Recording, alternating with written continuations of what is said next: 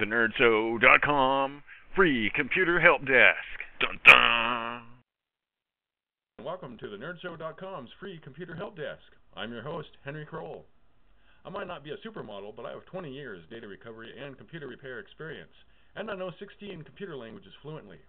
I'll be your cyber Sherlock, your digital detective, your internet investigator. Ask me anything, and I'll try to answer your questions free of charge, as many as I can anyway, in between work and school.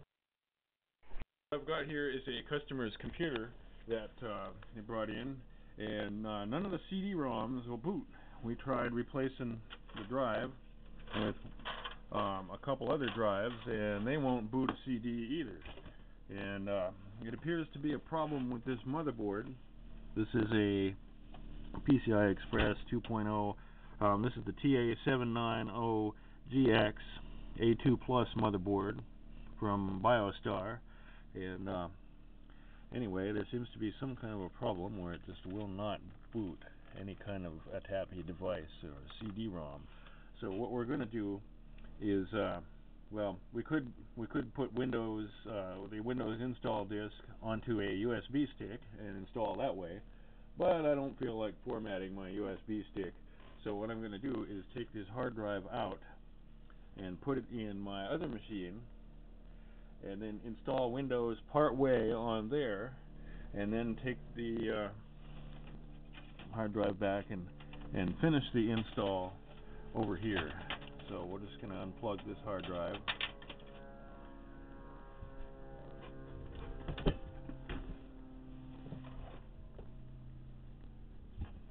And we're going to unplug all the hard drives in my system.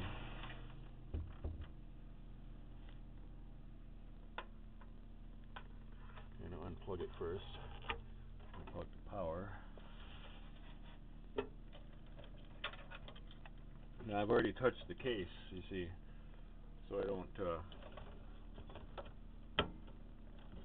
shock it with static electricity, because that would be bad. Now, let's remember that which order these went here. Okay, bottom drive.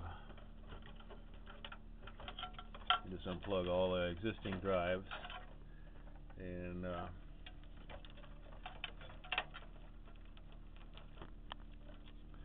we'll hook up one of these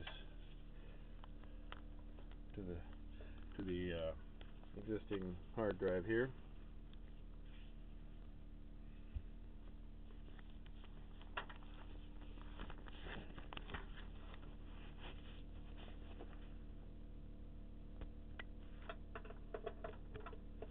Great. Now that that's hooked up, we'll just set it aside,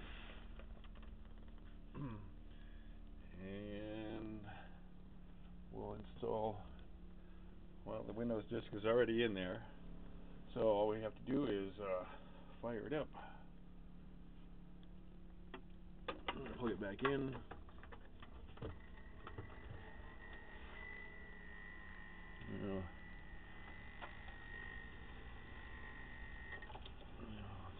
Cable rubbing on the fan.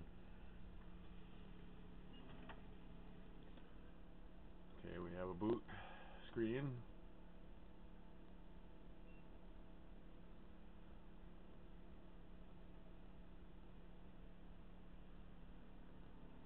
It looks like the CD-ROM is working.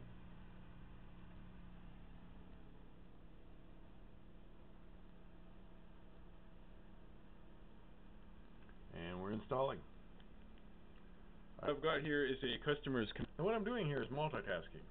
While I'm troubleshooting their DVD drive and their motherboard, I'm also installing Windows Vista on their hard drive using my computer. Now ordinarily this would cause problems with activation and stuff, so after the second reboot I got to remember to take their hard drive out and put it back in the original machine. If done right, this will save a lot of time and the customer will be happy.